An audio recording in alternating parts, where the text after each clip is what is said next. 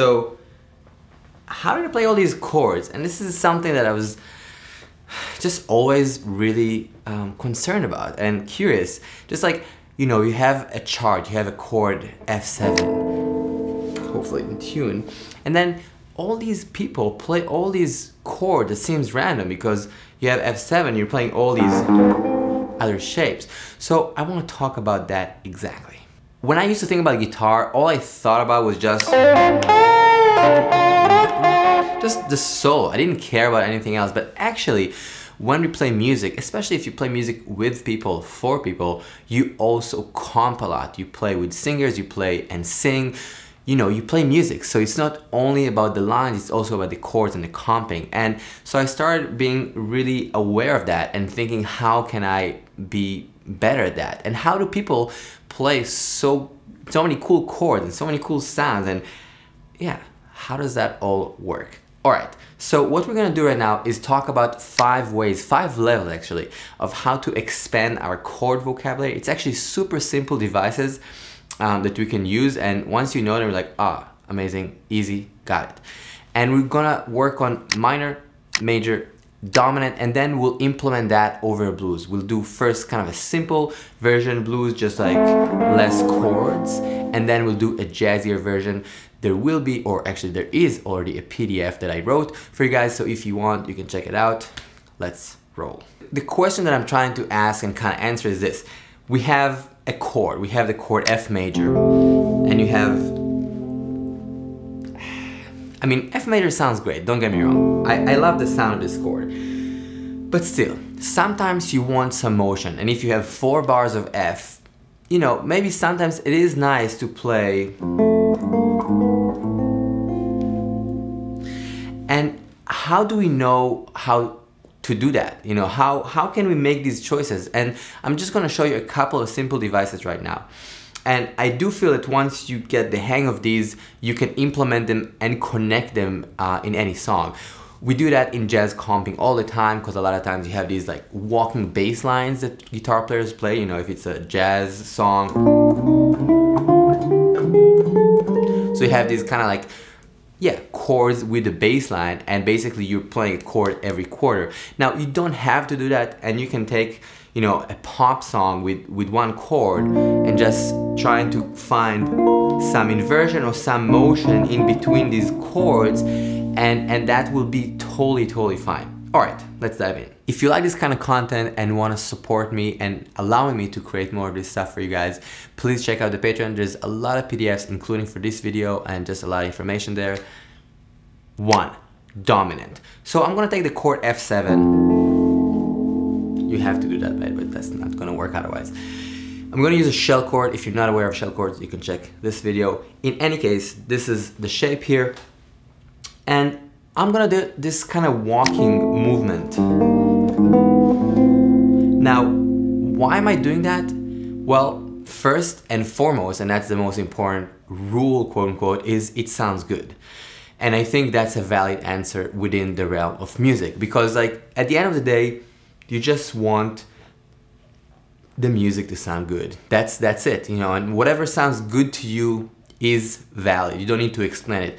It is oftentimes cool to understand and explain things, but at the end of the day, or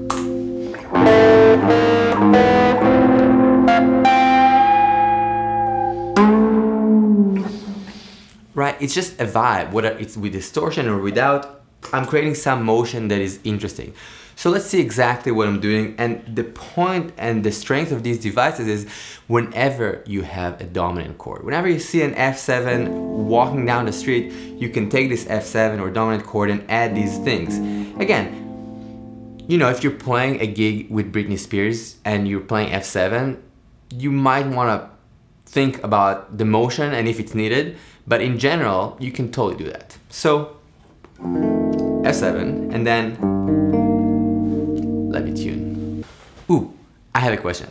So if you were able to imagine the wildest duo ever, what would that be?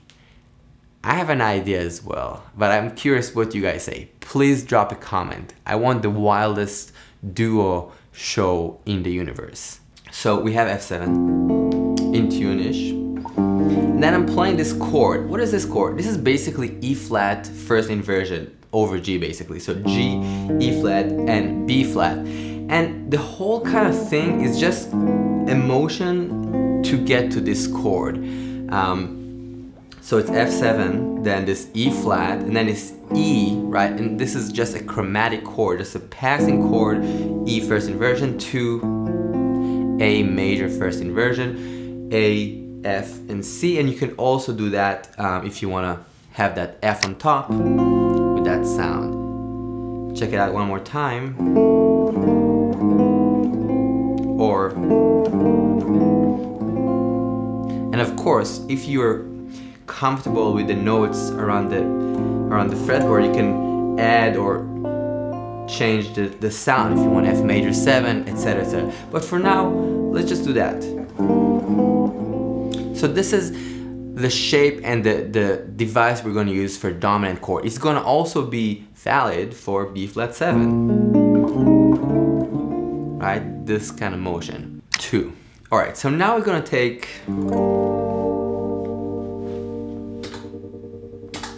a minor chord. I love the sound of just a third, honestly. It sounds so beautiful on guitar. So you can check this first, and then we can try adding also the 7. So let's start with this, just 1 and 3. So this is a G minor. And then I want to get here, which is G minor first inversion. B flat, G, and D. Literally 1, 3, 5, just in inversion, so the bass is B flat instead of G. Sol, si, re, sol, si bemol, right? But I'm gonna add like a little chord in between, and that chord is A. Now I can play G minor, A diminished to G minor first inversion, which to me sounds beautiful. Check it out again. You can do a little hammer on if you like. Or you can just do it without the 7th, so just A minor basically to the G minor first inversion.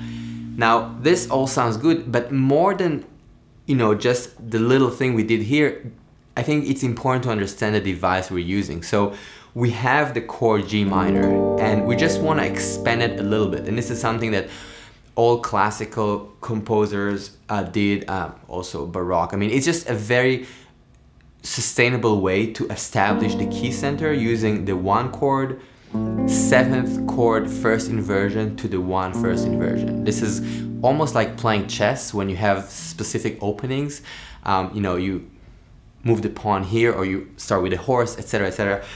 So this is kind of the same way. You establish the key center in a very clear way. And here we have this establishment of a minor chord, G minor, the 7th of G minor, basically F sharp diminished first inversion, but for us we can think about it as A diminished if you want, that's totally fine, to G minor first inversion.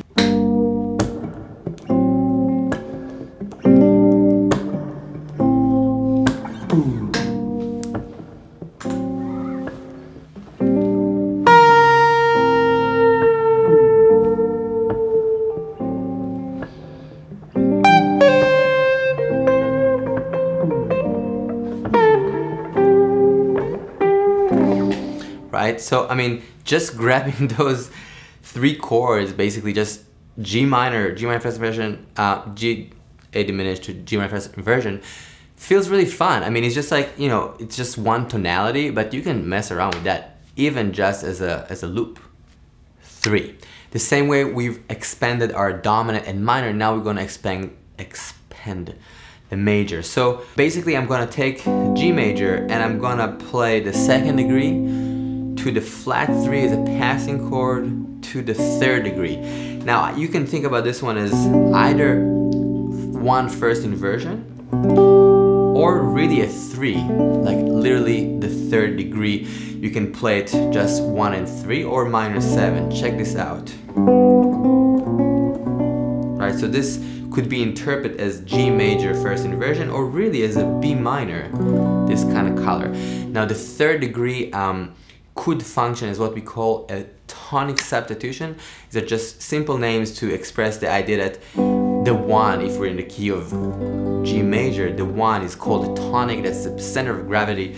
And then instead of playing that, we can play the third degree, the B minor. So again, it's not the same sound, but they have this kind of common functionality in that case, which means kind of like feeling home, if that makes sense. So check it out. And it's important to hear it and understand it because we can use it when we have a C major 7 chord. We just play, right? So I have a C major chord in the chart or the song I wrote, and instead of just playing like, I can play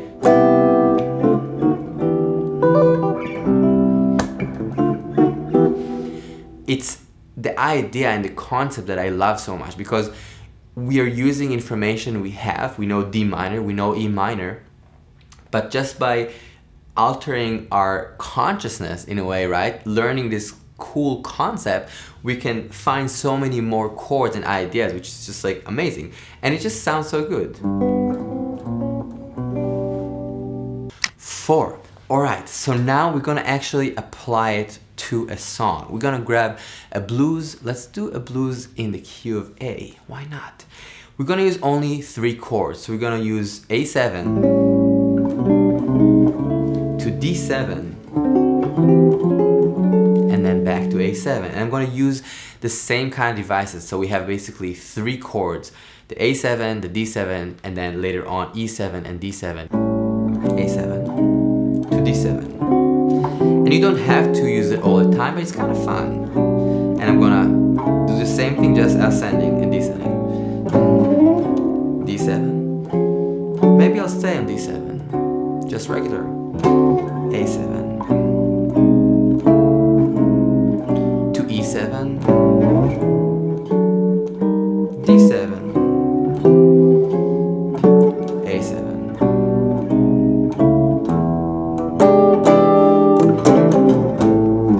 Right, so what happened here? We took a blues which had literally 3 chords, but we played many more chords, but we used only one device. But I think it's already sounding cool. And again, it could be more jazzy, it could be more,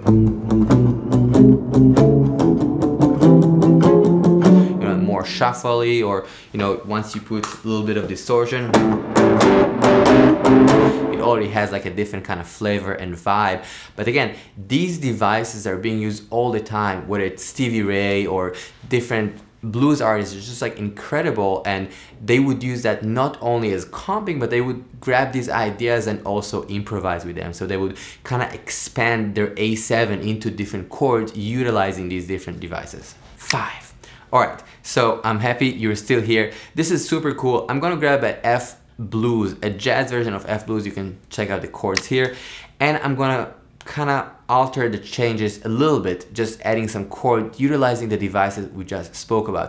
I'm gonna play it one time up front, 12 bars, and then we'll break it down to see all the devices and little things that I'm using there. Okay, I'm mainly gonna use these elements, but I might add one little thing. Check it out.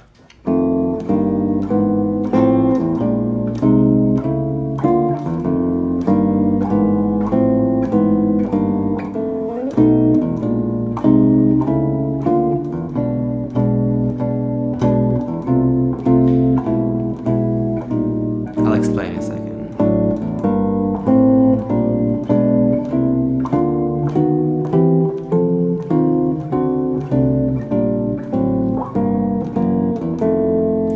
Alright, so let's see exactly bar by bar what's happening here. So I started the first bar, literally just the device we talked about. We have an F7, we just ascend with this shape. Then copy paste to B flat. Very chill and easy. Now the same thing, ascending, descending. One thing I added was here, I tried to sub on the F7. I played B7 here to kind of lead us to the B flat. And then the same shape happened here, literally copy paste. And then on the B diminished, which is basically B flat 7, flat 9, just a little bit of color, I just played the chord, didn't do anything. Here I did F major, second inversion, so F over C. Just try it, like literally 1, 3, 5. 2 beats, and then E flat to D. So basically descending those dominant chords leading to D7. So,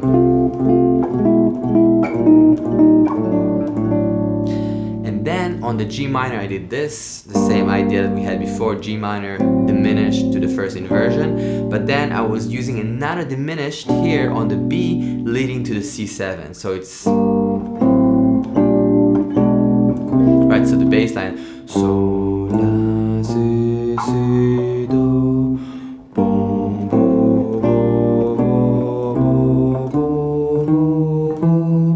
and then on the C7 the same exact device. So let's check out the first 10 bars and I'll show you the turnaround, which had a little more changes. So from the top, I'll kind of say it out loud, F7, then the B flat, the same device quite literally, and then F7, ascending, descending, the same shapes. But it sounds cool.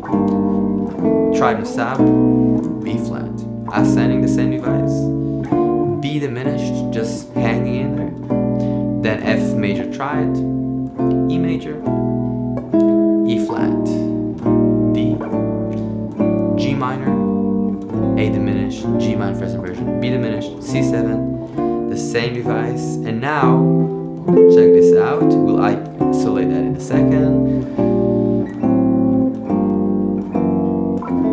I hope that's what I played. I think that's what I remember. So, F major to basically F over E flat, so third inversion, to D7, the same trick, D7 over C, G minor first inversion, A diminished, and then instead of C I played C7 but over G, so it's like this diminished shape, and then F sharp 7 as a trident sub to lead here. Again, just a turnaround.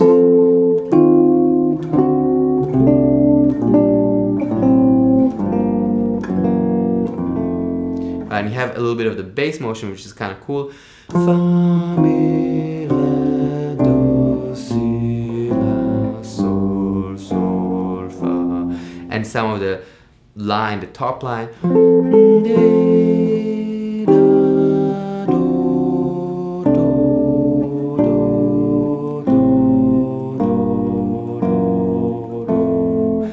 So yeah, I mean, it's just in the top line.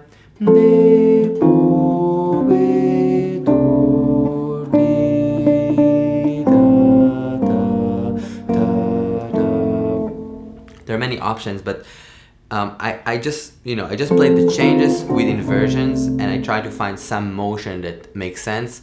And you see how I'm using the devices even if I do it in reverse here with the G minor a little bit and adding some trident substitutions to create that motion to resolve. Thank you so much for listening. I hope this was cool and interesting and shed some light on how to expand some chords and comping. I mean, these things take a minute, right? All these concepts you need to practice and sing and hear and mess around and maybe write a little song. So just take your time. I think that's the most important thing, and try to create some music with it, practice it as a separate device, and then do something. Cool. I'll see you guys very soon. Peace.